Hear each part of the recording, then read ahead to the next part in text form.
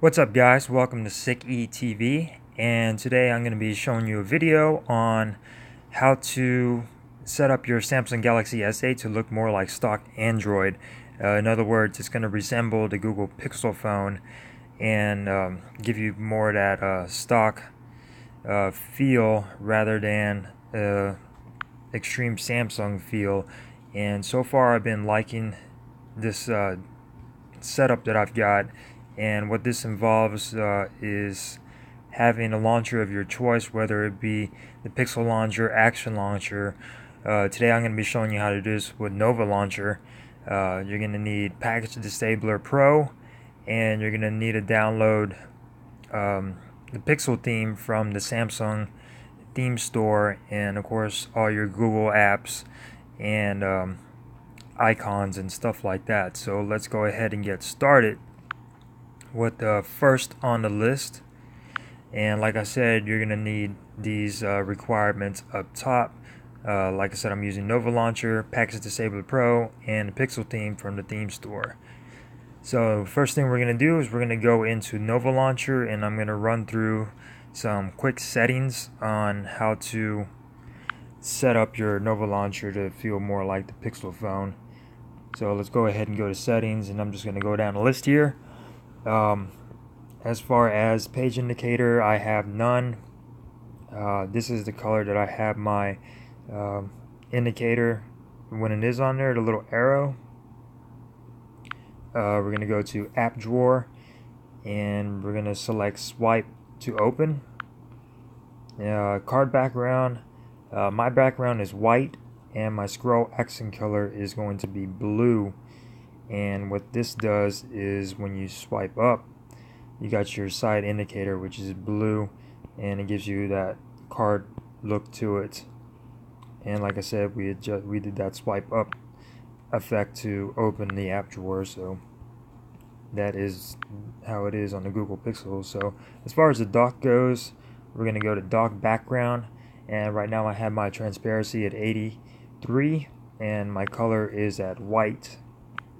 And what this does is gives you that little white background behind your dock icons to simulate the Google Pixel. And as far as your icons go, it's pretty simple. Mine aren't too big because I don't like big icons. They're pretty good size. Next thing we're going to do is we're going to go to your folders, and we're going to choose the grid style. And for the background, you're going to choose Pixel Launcher. And as far as look and feel, like I said, I'll post links down below as far as what icon pack I'm using, and of course all your Google apps that you would need, and widgets and stuff like that. So right now I'm using the Pixel icon pack that I got from the market, and I really like this icon pack a lot. It's got a lot of choices for customization. As far as little things, animation speed, I'm at 5, and it seems to be running pretty well there. As far as gestures and inputs go, these are my settings. I have swipe up for app drawer, swipe down for expand notifications, double tap for settings, and etc. Let's see. As far as that, I think that's pretty much it as far as setting it up to feel more like stock Android. Everything else is downloading wallpapers and setting your icons to make it feel like that. And the widget I'm using up top is called the Pixel widget, and I found this on the market on theme store, so let's go ahead and go to that. Pixel widgets, and I really like this widget. It gives you options to do weather. You could change the Google icon to your liking. It gives you options to do weather or clock, which is nice, and it gives you a lot of options, and it looks a lot better than the one that comes with the Nova Launcher. That's just my opinion. So I've been using that for a while, and I really enjoy it. Like I said, I'll post links down below. Now that we got that out of the way, We'll go back to package disabler later. Next thing we're going to do is we're going to download your Google apps. And right now I'm using Google Messaging. So let's go ahead and go to Play Store. And you can just search Google. I'm just going to run through them real quick. Right now I'm using Google Chrome, which I think came installed on my S8. We're going to scroll down here. I'm also using, of course, Gmail. I'm using Gboard, if I can find that down here. Android Messages. This is fairly new to me. I'm using this as well to replace the Samsung messaging, and I'm really enjoying it. It's very nice, it's very sleek and simple, and so far it's been working really well for me. So you're going to want to download that. Of course, you could download or use any messages of your liking. These are just mine that I'm using right now. I downloaded Google Clock, of course, which is replacing my Samsung clock. The calculator, which is replacing my Samsung, and I also downloaded my calendar. And as far as Gboard goes, you can download Gboard,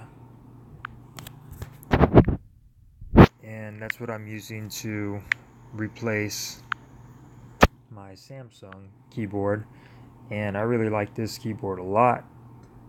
If you're typing and you say you want to type yay, it'll give you a GIF option to install GIFs, which is really cool feature, and I really enjoy using that a lot. So it's a really nice keyboard. It gives you the stock Android feel. So like I said, you're going to download all of your Google apps that you use, Google Calendar, and all of these Google apps are going to replace your Samsung apps. So let's go ahead and go back to our checklist.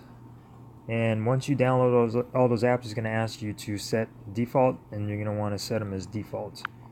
So next thing we're going to check out is the Pixel theme from the Samsung theme store. So we're going to go to the theme store, go to your themes, and we're going to type in Pixel themes. And there's a lot of different themes you could download here. Some of them are free, some of them you have to pay. I just went ahead and got the simplest one, and this does it as far as changing everything, so I'm okay with that. This is the one I'm using by MINU, and it's free, and it changes everything as far as your dialer goes, your notifications, your toggles and stuff like that. And like I said, you have a whole bunch of different options as far as which one you would like to download. It's completely up to you. This is just the one that I'm using. So next thing we're going to go through, now we got that out of the way. I decided to take it a step further and disable all of my Samsung apps. So let me go ahead and show you which apps I have disabled. And this is Package Disabler Pro, and if you don't already have this set up, I'll post a link down below to my video showing you how to set that up, just to help you guys out. Now these are all the apps that I have disabled from Samsung, and I think it makes the phone run a bit more snappier as well too. I disabled all of the Bixby stuff. I disabled my calculator, calendar, my clock, email, of course, my TouchWiz launcher, Lookout, because that just got annoying. I disabled messages, and the Samsung Internet.